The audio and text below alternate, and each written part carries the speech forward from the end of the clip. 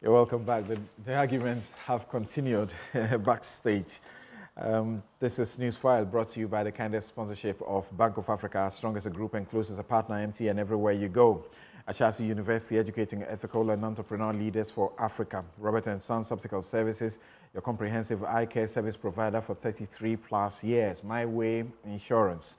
Dial *165# on MTN to join My Way today. Syntex Tanks is strong, it's tough. And Flamingo Paints, it's simply superior. And my guest for this next segment, the brightest, Bright Simmons, Honorary Vice President, Imani Africa. Sami Jamfi is still here, and Sylvester Tete, MP Botiano, English Amanfro, and Deputy Minister for Information. Sylvester, thanks for making time to join us. Thank you. Great. So I will shelve your messages for now, and then we will go to Infraco, beginning with Bright Simmons. Bright, thank you so very much once again for making time to join us.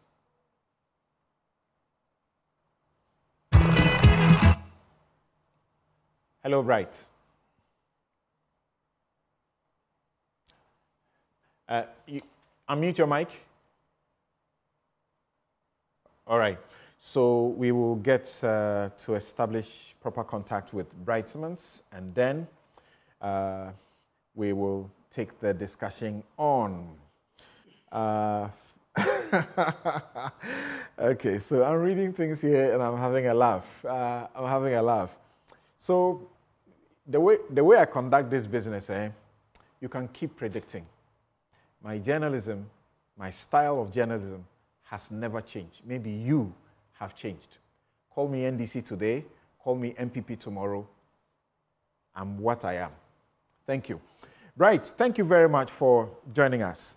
Now, let's try to see if we have you clearly. Hello, Bright.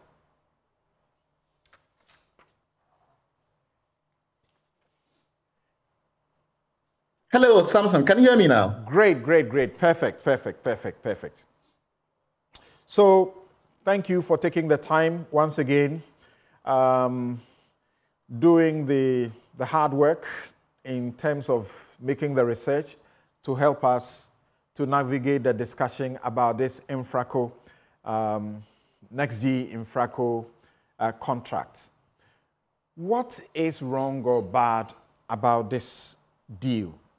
When I heard about it and heard about the minister, Esla Osu-Ekofo, I felt there was some comfort in the fact that it was a consortium of about 7 different partners, and they decided to bring all of them together in a special purpose vehicle to deliver this very essential 4 and 5G network across the country for us. What is wrong with it?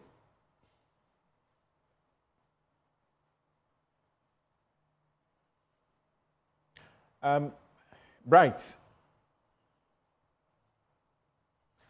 Okay.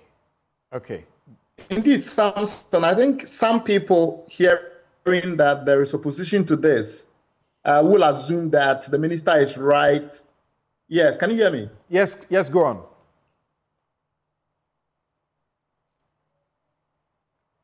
Bright, we hear you. Can you hear me, Samson? Yes, please. Yes, I hear you. Hello, Samson? Go ahead, I hear you. Okay, I was just saying that, yes, there is the tendency to think that, okay, very good. I was just saying, Samson, that there is okay, can I proceed?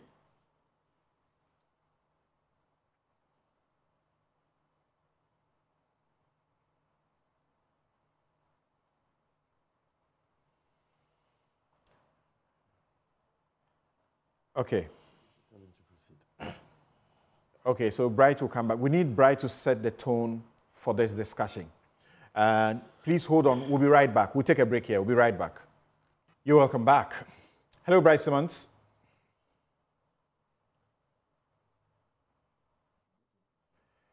Can you hear me, Samson? Go ahead. Apologies for that, but appears there is we have a bit of a technical problem. So what I was saying is that, yes, I've also heard the minister say in recent times that she thinks this is, pure perpetual pessimism. What I hope to do today is to try and explain very clearly to yourself and your listeners that, we have very cogent policy reasons why we cannot support the arrangement that the minister is pursuing. Before I go into these 5 major challenges, and we call them the 5 Fs. Before I go into them in great detail, first give me a bit of time to explain the position of the minister and the policy and the background of the policy a little bit.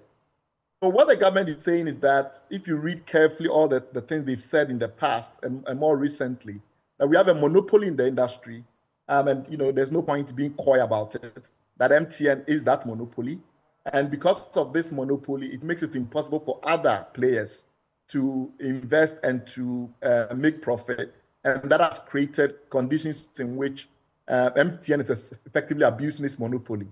That has also then led to higher prices, lower innovation, and poor quality. Given that context, we have a number of key issues that, from the minister's point of view and the ministry's point of view, has to be addressed by this consortium.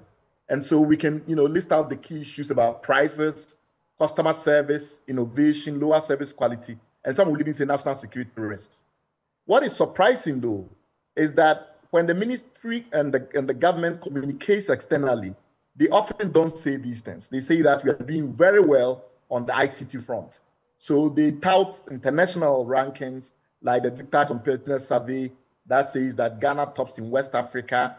They tout various ITU and GSMA rankings that suggest that smartphone penetration is very high in Ghana. And they tout all of these international ratings to suggest that Ghana is doing very well. Let me give you an example about pricing, for instance. There is an organization called Cable. It's a price comparisons network globally, and it does comparison of pricing. And you will see, for instance, that in their 2023 rating, Ghana was 3rd in Africa in terms of countries that have the lowest prices for mobile data or mobile internet, and it was 33 in the world. It ran higher than the United Kingdom, the Netherlands, and the rest. So while those of us that typically say we have to be very careful how we use these international ratings and rankings to override the sentiment of those on the ground, though while that is usually our approach, the ministry has been very excited in using these statistics to bolster the claim that we are doing very well on the ICT front and on the telecom front. They also cite growing consumption. So, for instance, mobile data usage per person in Ghana has risen from about 15,000 megabytes, that's about 15 gig, in the 3rd quarter of 2022 to about 22 gigabytes in the 3rd quarter of 2023. So, over a 1-year period, we've seen a growth that is more than 30%. And we see similarly, even for those telecom operators that are not doing too well. So the point I'm making is that usually the ministry uses these types of statistics when it's comparing Ghana to other African countries to say that we are doing very well. And then when it has policy, like what it has right now, that requires it to use force and power to run through, then it argues that things are really bad in the telecom sector. So our view is that, we have to be very balanced in the way that we evaluate things. We do not deny that there are industry-level challenges. Whatever international ratings and indices that show that maybe consumers in Ghana are better off than other countries, those indices and reports do not undermine the fact that in Ghana, a lot of people complain about the service they receive. And at the industry level, we do have challenges.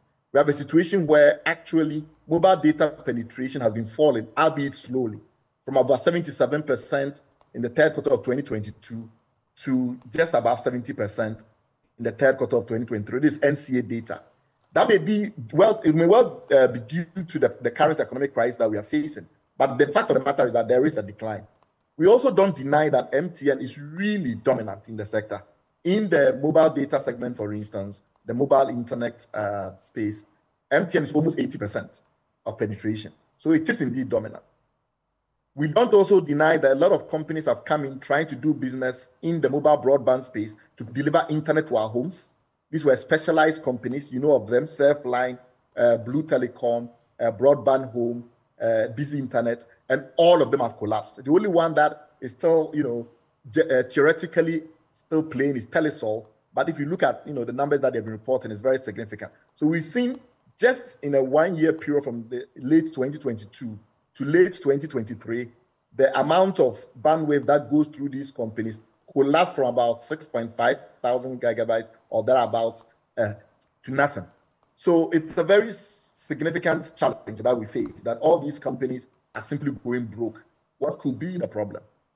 And the government, of course, says that the reason why we are seeing massive challenges in subscription, both in the mobile and the fixed data space. And we have to be very careful that we distinguish between the two.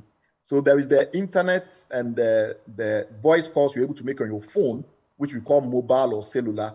And then there is the phone calls and things you can make from a landline or the internet that will come to your home through a cable or a fiber. They are not the same kind of technology, and sometimes we separate them to analyze. So I've just shown you the data for mobile internet. On the screen now, you see the data for fixed broadband and fixed voice telecommunications. And also, so we see that both in fixed broadband and in the mobile telecom segment, we've had some challenges with subscription of late. There is also the truth, though, that often when we say that MTN is a monopoly, and we focus therefore on the cellular space, we don't consider the fact that Vodafone, now Telecel, is also a monopoly in the fixed space. So essentially, when you look at the fixed, your landline services at Joy FM, when you look at the internet that comes into Joy FM, right now for broadband, wireless, and for fixed voice telephony in Ghana, Vodafone's domination is higher than even MTN's domination in mobile and cellular. The reason why we don't complain about it is that Vodafone has been striving to make money, notwithstanding its monopoly. So it tells you that monopoly is not always the only reason why a company may be doing very well or a company may be making profits, whereas everybody else is failing. So that's an important point for us to bear in mind, that we have other monopolies in the telecom sector that are not necessarily doing so well because of other factors. And maybe those factors should be looked into more closely than assume that it's all about monopoly. Other background issue that I also thought was important, because it's come up several times, is the ministry's claim that we have only 15% 4G penetration. That data is simply not true, because the NCA, which is its own specialized regulatory agency, tells us that the penetration rate for 4G is almost 30%. And this is as far back as January 2023. So if we use the usual trends in mobile internet that we've seen, I showed you earlier on in the previous graph, we may well be around 40% access to 4G telecommunication. But that is purely on account of the handsets, right? So your handset has to be enabled for you to receive the 4G. If you buy a handset that has no capability to receive 4G, you won't get 4G. So if you ask MTN, they will say that they already have 99.3% of all their cell sites able to deliver 4G. It's just that they don't have enough customers, or rather they don't have all their customers with their handsets that can benefit from that 4G. The ministry may decide not to accept that fact, but nobody has controverted it at the NCA level.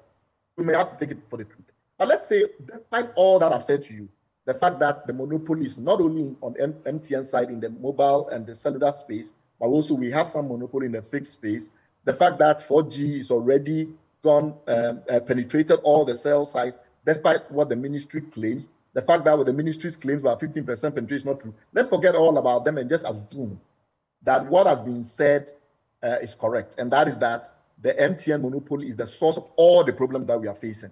Then the question then arises, which is exactly the question that you asked me, is the proposed solution truly viable? And I think that is where we should focus our energy. So accepting that MTN is this monster that is trampling the nation, etc., does not stop us from then beginning to scrutinize the actual solution that the minister has proposed.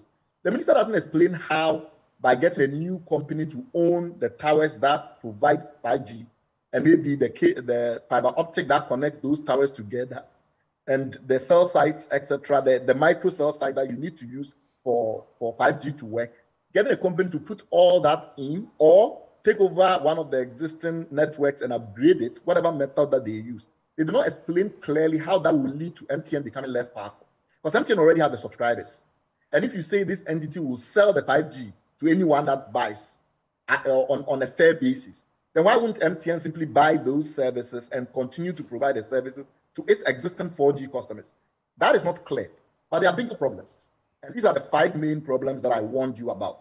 The first problem is that the minister claimed they are big international companies, Tech Mahindra, Nokia, Microsoft, Radisys, which is the company that is affiliated with Geo Reliance, one of the world's largest 5G operators in India. And he's mentioned these companies as part of a consortium. Normally, you say a consortium, like you rightly pointed out, Samson, you mean that there is a special purpose vehicle in which all the companies have an interest. And that's why you're saying it's a consortium.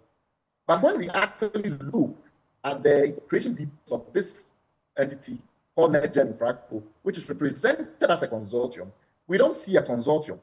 These are the current owners of NextGen Infraco, the shareholders. Integrated Legal Consultants is a law firm in Ghana that is run by someone called Olusula Ogundimu. And then we have KNet, but KNet has only 5%, bear that in mind. And then we have Ascend Digital, about which we have a lot to say. Critically, Ascend Digital and Integrated Legal Consultants own almost 95% of the company. But even more fascinatingly, they filed for only one beneficial owner, and that beneficial owner is Olusula Ogundimu. So by law, and you are the lawyer, if the beneficial owner of the company is Olusula Ogundimu, who is a private legal practitioner and runs a law firm called Integrated Legal Consultants, we cannot in good faith say that we have a consortium represented by a special purpose vehicle that has 7 international companies as members. That is not viable. We also know that, yes, KNet is a very respected, long-standing company in this country. It's been running this stuff for years. Even though it's not a major telco infrastructure provider, it does have some sites in Liberia, in Ghana, where it does provide some rural telecommunication service and the like of it. But the truth is that KNet is also saddled in similar issues around monopoly, imposed monopoly by the ministry.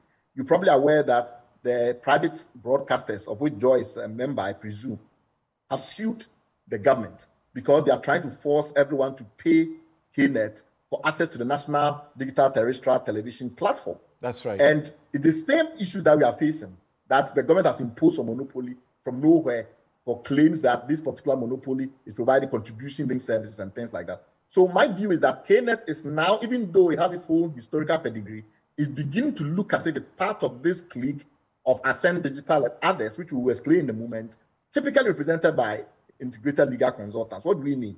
We mean that since this particular minister took the helms of affairs of our telecommunications matters in this country, we see a number of companies regularly getting contracts from the government. Ascend Digital is one of them. It has an entity called Smart Infraco. It's the company that the World Bank Heat Transfer money to connect post offices, clinics, etc., was given to without approval from the PPA. It did a single sourcing without authorization, went back to the PPA to get ratification. In the Kelly GVG case, during that tender, it was this Integrated Legal Consultants that I'm mentioning that sent the representatives to represent all the key tenderers.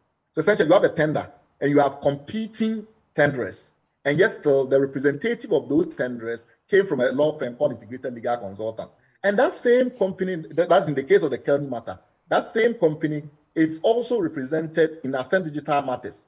This Angela Onwuka woman who owns Smart Infraco and the beneficial owner, and so also one of the beneficial owners of Ascend Digital, came through the recommendation of this Ascend Digital company.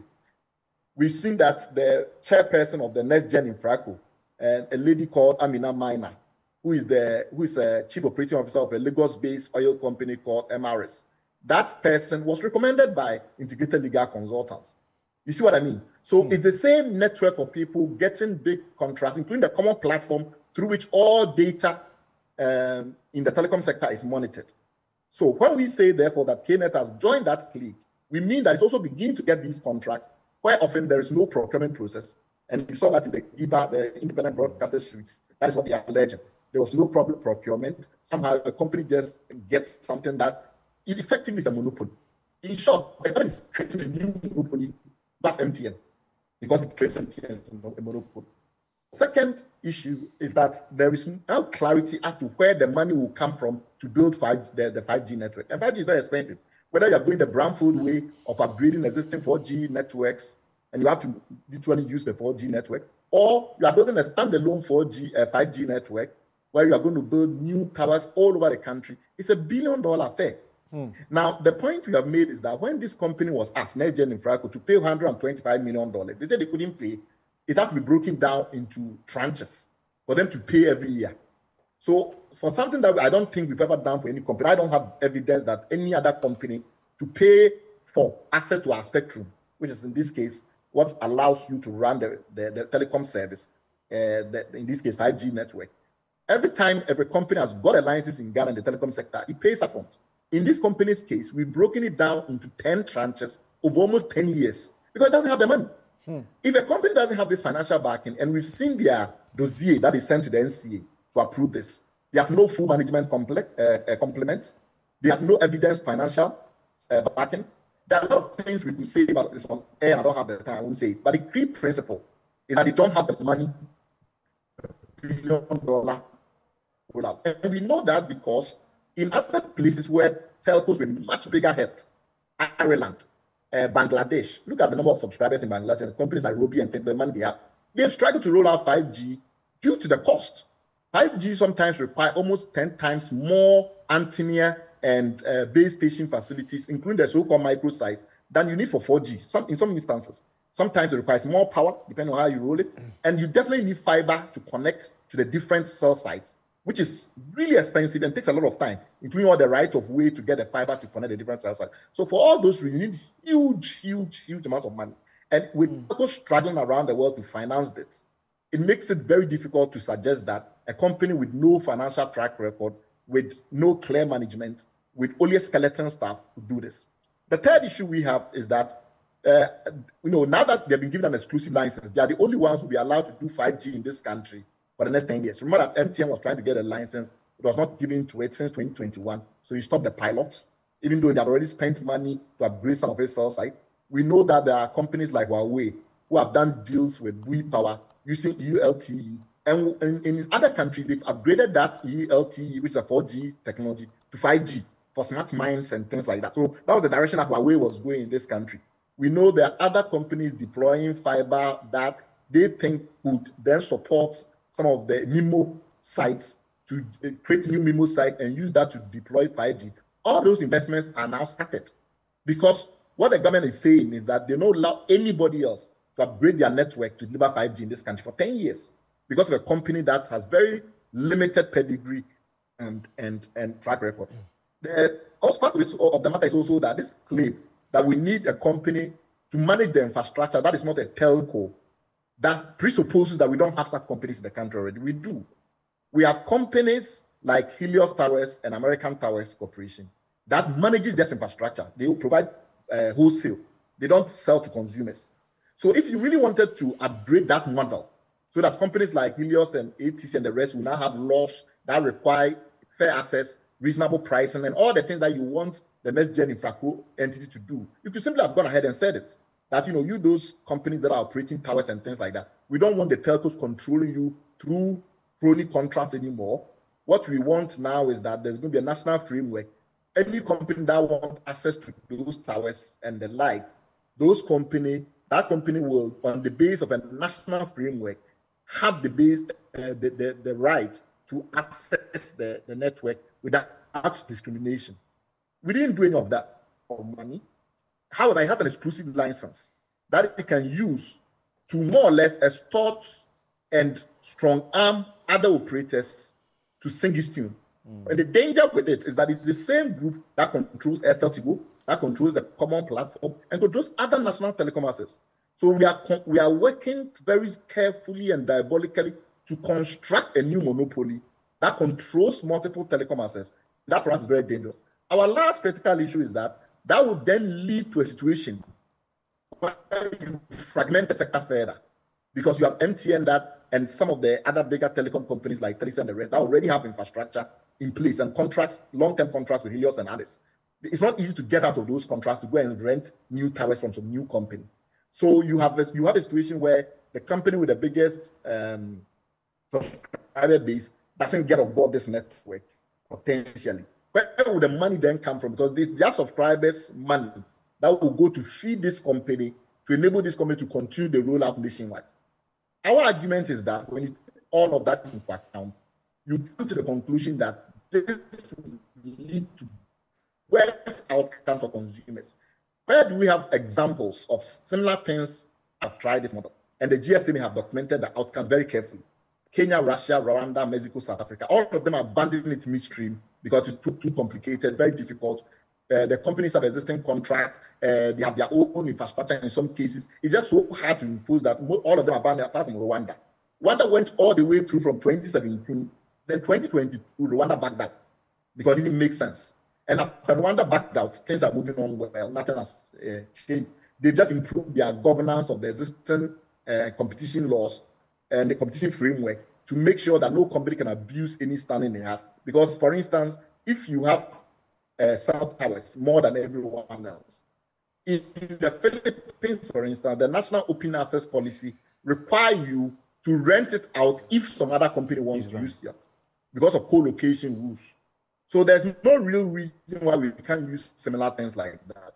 There are a lot of frameworks around the world where countries use national open access framework, which are laws, and do not build a whole new company to do it. And the countries that have tried, like Rwanda, have backed up. Those are the 5 reasons, which is the 5 Fs, why we are reaching the government's 5G policy with F. It's on account of these main 5 reasons. Happy to answer your questions, Samson. Thank you very much. Right. I would want you to stay with us in the next 20 minutes or so, listen to my guest in the studio, and then you may have a few things to respond to. And that was a presentation by Bright Simmons on what is wrong with this particular contract. Now, Sami, the minority in Parliament have raised a number of issues. The minister, as she told us, that they are going to roll out this 5G. After listening to Bright raise all these issues, you would have allowed the of government to respond. So you raise your further issues, then he will respond to them. All right. This to launch this 5G services across the country within 6 months. Yeah. And they are aiming to expand into Africa. From what Bright tells us, this is not something you can do in 6 months, and even the opacity of the processes and what he calls he called it something trampling. The image he gave was really interesting.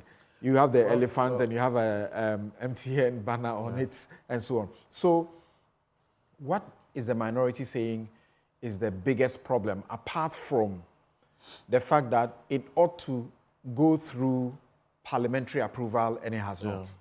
Yeah, Samson, thank you very much. For those watching, this is a very important subject because this is about you. Once this 5G infrastructure is undertaken and developed and the MNOs are able to utilize it, what it will mean is that we will be having 5G on our phones and on all the electrical gadgets we use that requires internet. And so for every data you buy, for every call you make, the money you are going to pay, the people the money will be going to. That is what we are discussing. That is what the topic is about. This entity called NextGen Infraco is going to have 62.5% of that money you are going to pay for data. You are going to pay for the cost you make, at least the wholesale price of that, which your telco will be transferring to you with their added cost and margins. So this is about you. Now, the opacity point is important, and I want to just say something about it. You see, over the years, what we have done is that when we want to develop our spectrum, it was so with 4G. What do? We auction it. Transparent, competitive. Okay, so highest bidder buys it. Now, the rationale is that, or the concern is that MTN is so strong that it's become a monopoly, and once you auction, it is always going to be MTN and MTN alone which can buy. So now government says we are not going to auction again. We now want a consortium of several private players in the industry. 7 of them. 7 of them to come together and then own a significant portion of this. But the point is that if that is what you want to do, Okay? I will not even fault the rationale, but that is what you want to do. And you have nothing to hide. Do it with a sense of transparency. Put out a request for proposals, an RFP. Allow for companies who think they have the wherewithal to bid. We did it in the case of PDS when we're looking for a consortium to run ECG. Even though when they took over, they ended up giving it to cronies. But if you look at the procurement process we started, Miracle and all that, international local companies took advantage and said, we want to be part of the consortium. That is what you do when you have good motives and nothing to hide. In this case, nothing of that nature was done. In the dark and with the speed of light, certain entities have been put together and given almost 95% of this 5G. No tender, no request for proposal, no transparent. We are told they are the experts within the industry. The only experts? How? And they say, well, we did that because we don't want MTN to have a monopoly. But if that is what you want to do, in the RFP, you can state that MNOs are disallowed, so that the mobile network operators like MTN will not even participate in the bid. Because there are many other companies who can do that. You've given them no opportunity. Number two is the illegality. So you want to stop monopoly, but you're creating a monopoly. Another monopoly. And you're creating it in the dark. The second point is that if you want to give out 5G, no problem. This is a purely procurement matter. Government engaging other third parties in a contract.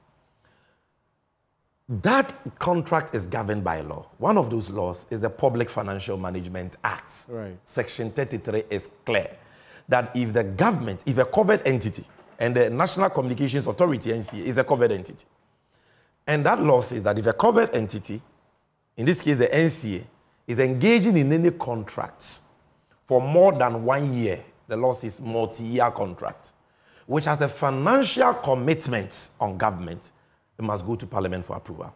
I've heard some say that, oh, there is no financial commitment on government on this. I said, really? The government has 7% stake. How is government going to fund that 7% stake? So there is a clear financial commitment because government, as a shareholder, must inject equity.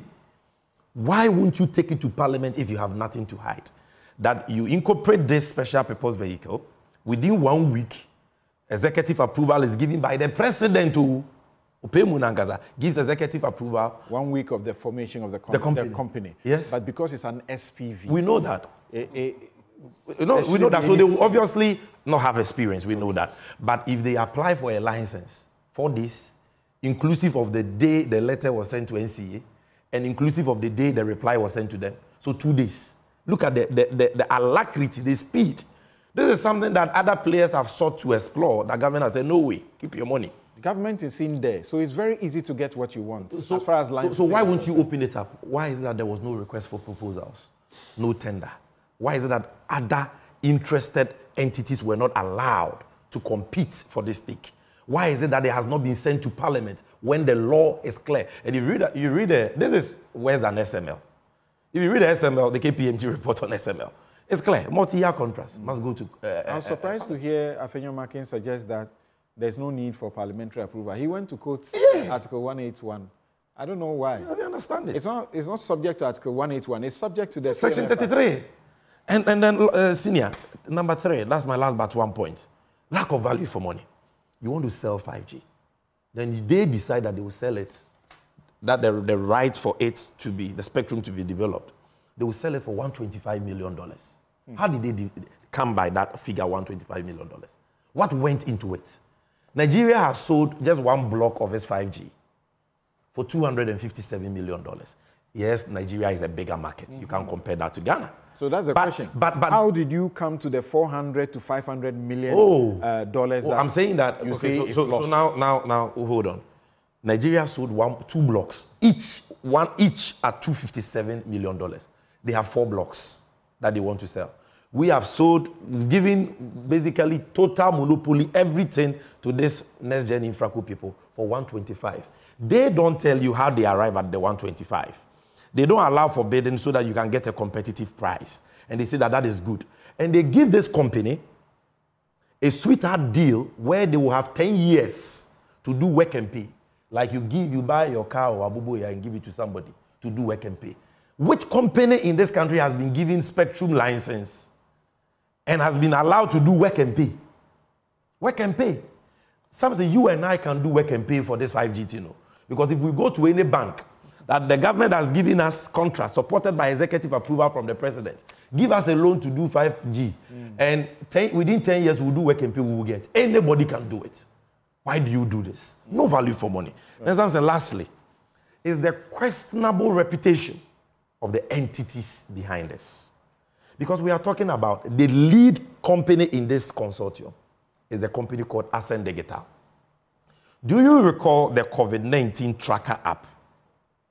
Do you recall that Oslo Usu at Hervetten told Parliament and by extension the whole country that that app was done by some benevolent Ghanaians at no cost whatsoever to the states? That's right. Do you know that Ascend Digital was a company behind that app?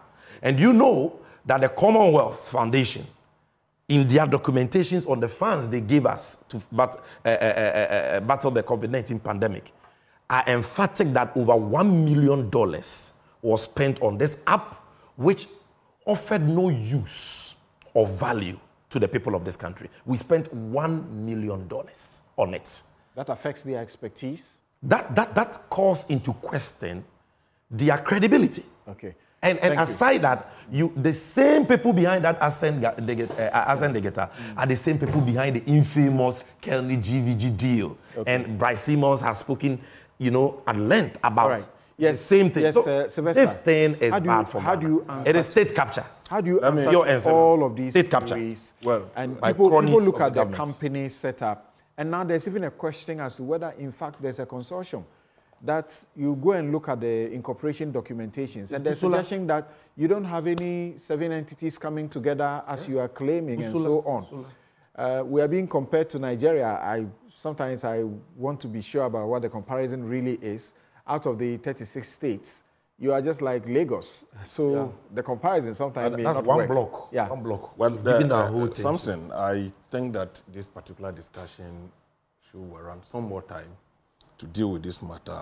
The kind of distortion, misinformation, disinformation being put out there is quite scary. Let's see what you do in the next 10 minutes. Yes, and if we are not careful, I doubt if we could exhaust all these matters. Try and exhaust them. I'll do my best, but I will keep talking until we get this whole thing. I wonder who these people opposing deal are speaking for. If indeed they are speaking for the good people of this country, then indeed they should be applauding the president, and for that matter, Minister for Communication and Digitalization, for the bold decision to have given us an even playing field to ensure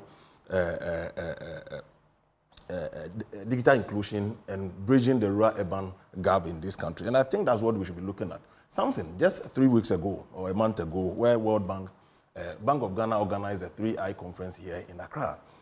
Industry players are aware, including MTN and Telecel and all the telcos have been calling for a neutral shared platform for enhancement of digital inclusion in this country. And I believe that the call is loud.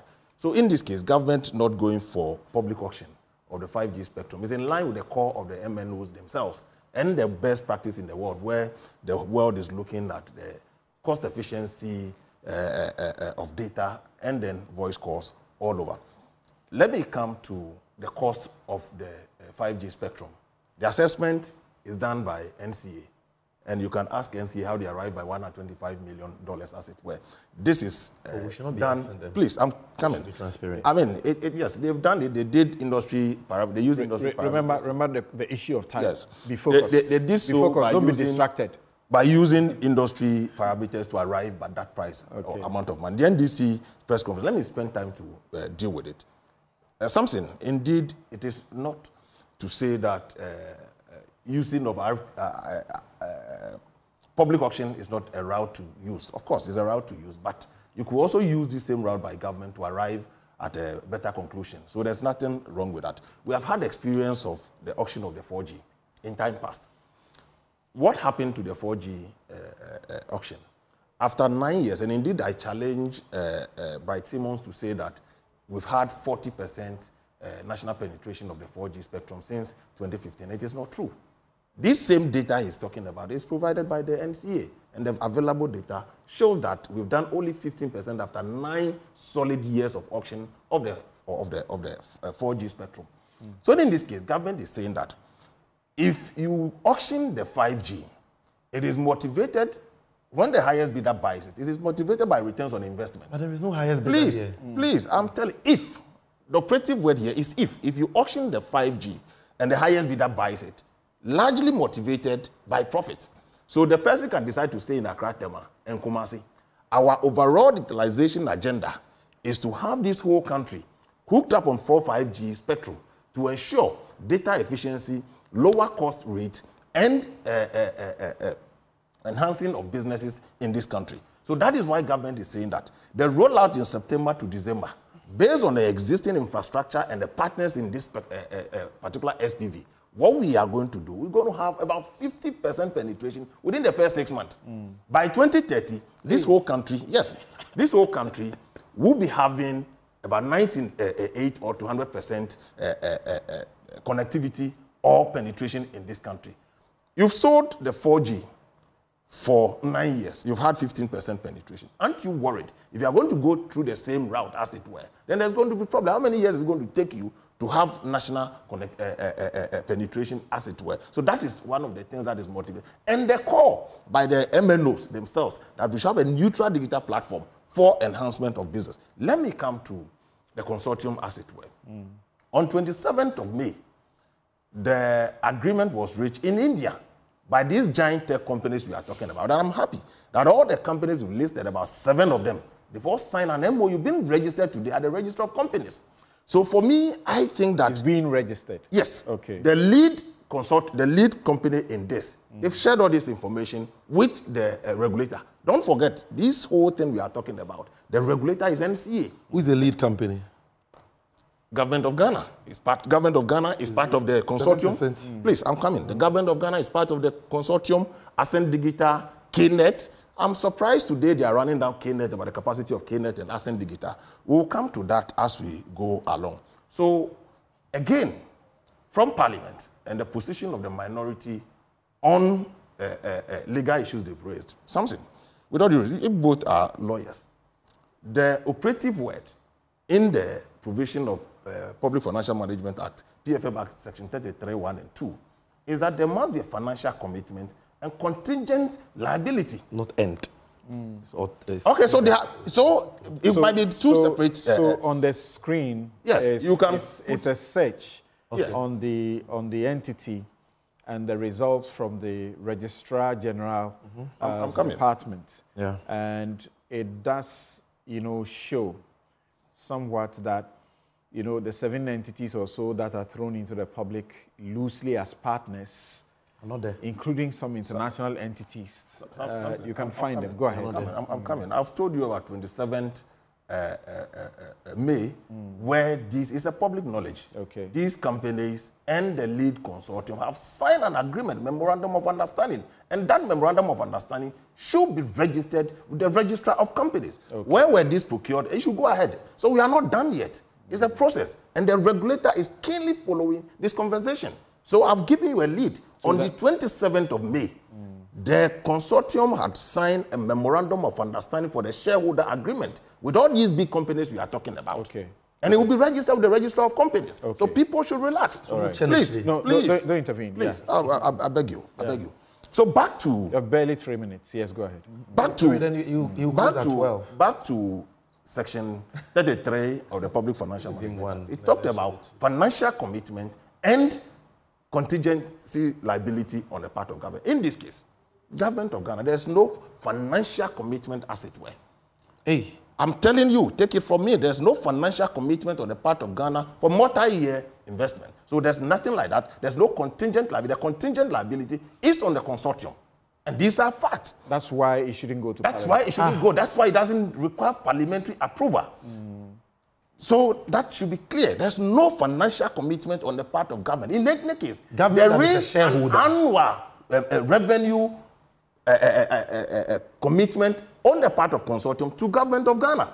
So it's a revenue that government of Ghana rather expect than financial commitment. Is a shareholder with a 7% stake. That is why I'm telling you. Every shareholder has a financial commitment to the company that it is a shareholder of. Ghana is not paying for the 7.5% share in it. Where is it? Please, it is part of the agreement. Where is the Government of Ghana does not owe a commitment to pay that. And I'm telling you. It's equity. It's equity. So government of Ghana, free carriage. Please, it's a free carriage. Yeah, it's a free carriage. It's a free carriage. It is depending on how the argument goes. He's giving explanation. Let's listen to your interjections are not helpful. Go ahead. I'm telling you, and you can check this. Government of Ghana's interest is a free carriage. There's no financial commitment on the part of government that should warrant parliamentary approval. So that is settled. And that is settled. Let's go to the Nigerian argument. Okay. That Nigeria has sold one of its blocks for $250 million. And for that reason, the minority is saying that we could have sold our 4G for $500 million or $400 to $500 million. That's laughable. Look, in Nigeria, they have over 150 to 170 million mobile subscribers in Nigeria. In Ghana, MTN is the biggest shareholder of our market with about 18 million subscribers. Compare that. MTN itself holds about 100 million subscribers in Nigeria. So when you are putting the two markets together, it's a mismatch. To begin with, what we are doing is to attract such international giants to develop our 5G to the extent that we can launch on it. What international giants? Ascent Digital is an international giant. You're talking of tech. What are you talking about? Please. The suggestion that you could have opened up. No, when you please. You could have opened up. About Radisys Geo. What is you could have opened up and so what I've said you didn't hear that. I've told you they are part of the requirements there. Please, the lead company of the consortium. Who is the lead company of the consortium? It's Ascent Digital. Okay. And Ascent Digital is not an internationally reputable. I believe that I listened to you. Oh, my brother, you are not. And you also listen to me for the conversation. Oh, by the time I what Sammy, you don't determine what you gave me. Hold on. You shouldn't also more than that. You did like 8 minutes. Two people. And is that 8 minutes? No. He has not. Hold on. You have spoken. And of course, I need to have time. Don't do that. Deal with it. You've read a number of things. Let me first inform my viewers. For those of you, sorry, gentlemen, for those of you who are admiring the outfit, you see that this is not the first I'm wearing this type. If you are someone who likes to wear fugu smock, but you want it to be light and not, as heavy and thick as you have in the usual fugu, this is for you. And it is by Konati Clothing. You can locate them at Adenta Shopping Center, Adenta Down. The number to call is 0244 676732, 676732. Konati Clothing. What you wear counts. And they are giving you 10 to 15% discount if you make an order between now and Father's Day.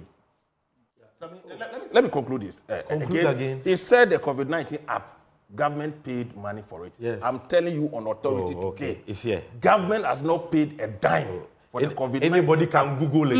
Please. Government paid $1 million for COVID-19 app. Google it. Dime for the Google COVID-19 it. See the app. stories. Let me place that on record. The Commonwealth Foundation report is clear. Finally, on this You mean the money didn't come from government directly? By its public resource. That's what you mean. That's what Government of Ghana has not paid a dime for the COVID-19. So but the COVID money came from IMF. It came from AFDB. It came from the World Bank. So this was money from Commonwealth. I'm sorry, but our time is up. Our time is up. Let me make this final. Our time is up. Our time is up. Let me make this final point on this SPV. SPV do not require any years of experience to come into existence. Thank you very much. Ghana West. My guests have been Honorable Vice President, Money Africa, Sami Jamfi, National Communications Officer, the National Democratic Congress, Sylvester Tete is MP, Botiano English Amanfro, and Deputy Minister for Information. I'm Samson Ladia Yanini. Thanks for your company. Have a good afternoon.